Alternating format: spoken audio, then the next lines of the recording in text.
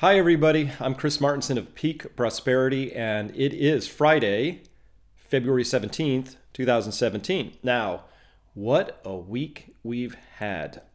I've personally been on the road a lot. I've been, as you know, I was down at NASA for a bit doing something with them, and I got to talk to a wealth conference and got to give the entire crash course to part of Glenn Beck's organization. All of that's just absolutely wonderful, giving lots of talks on the crash course. But here's the thing. The way I'm opening this now is I'm starting with a picture of a bumblebee. And the reason I do that is because I say, listen, here's a bumblebee. I'm going to tell you a story because people like stories. We all do. And I'm going to tell you this story about this bumblebee. And then I, go through and I talk about energy, the economy, Federal Reserve stuff, money printing. What does that have to do with the bumblebee? Well, at the end of it, we find out that the bumblebee is now, the rusty patch bumblebee at least, is on the endangered species list. The bumblebee, people, please stop. We can't be doing this anymore. Everything that you hear about from the current U.S. administration, the prior U.S. administration in France, in Germany, in Japan, in China is that we have to get growth. We need growth. We need this economic growth. We need it. So they'll do anything, including throwing money into the markets and jamming the stock markets ever higher because growth. And the growth is killing us, and we know that now. And the thing here's how you know how far off the reservation we've gotten. Okay, you ready for this one?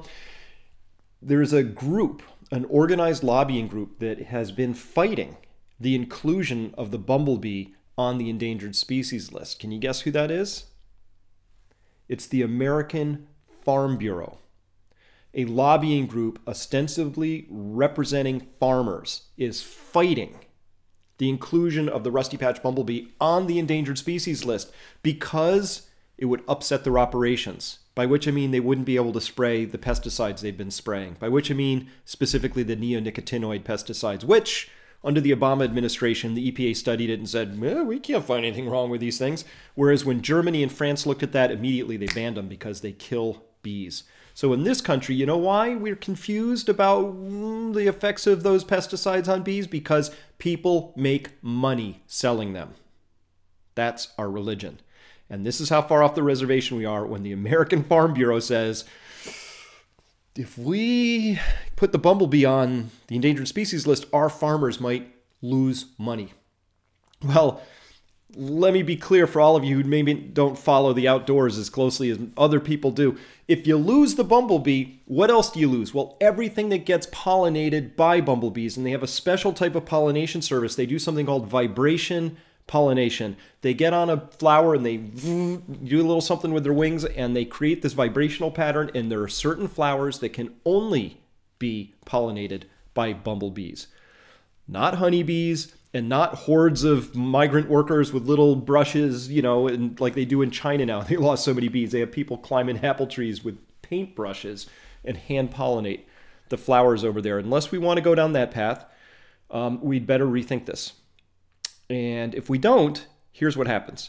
Everything that had been pollinated by bumblebees will have to be hand-pollinated or pollinated by other means, or we will lose them, as in forever. There's certain these plants are annuals if they either get pollinated and reproduce that year, or they go away. That's where we are in this story. And instead of talking about that, what we see are groups on the left and groups on the right fighting each other over things that I consider to be largely trivial, but still ultimately a signpost of where we are in this story. So I wrote that article 2 weeks ago called Fight Cage, and it talks about how we're being shocked, ecologically shocked. It is shocking and fills me with grief personally. It is shocking and grief-inducing to think about losing the honeybee. It is shocking and grief-inducing to discover that it's harder and harder to live while the uber wealthy get wealthier and wealthier because the Federal Reserve is busy making that happen. The central banks of Europe and Japan and the United States are busy making sure that the already too wealthy in this world become even wealthier, and they don't care about bees and they don't care about you. And this is the world we live in. So this is what we need to talk about. Now, I've just written a brand new two-parter. It's up on the site this week, and here I'm talking about both the Oroville Dam, which is a emblematic and symptomatic story about decay of infrastructure in the United States. This is a major dam, one of the 20th largest in the world, and we almost lost it because it rained, which it does, I hear, and dams are supposed to deal with that, but we hadn't maintained it. $5-6 million of maintenance had been deferred. We couldn't find money for it. And that short-sighted thinking is the same short-sighted thinking that we have in the bees, and the same short-sighted thinking that leads us to create these enormous wealth gaps in the world.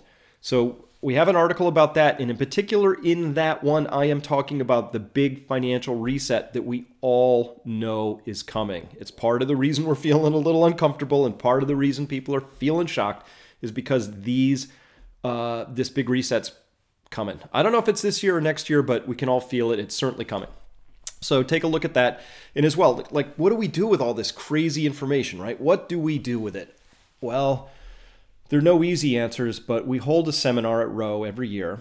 And this year, the seminar is from April 6th to April 9th. I believe that's from a Thursday through a Sunday at Roe Conference Center. You can come to peakprosperity.com and you can look at the link we've got for that. Click on that, register if you want to come.